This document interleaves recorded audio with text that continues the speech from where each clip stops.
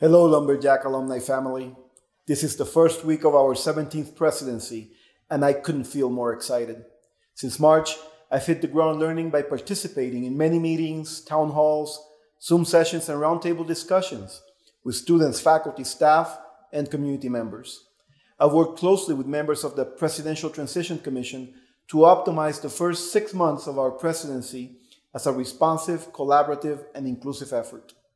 I'm privileged to have already learned so much.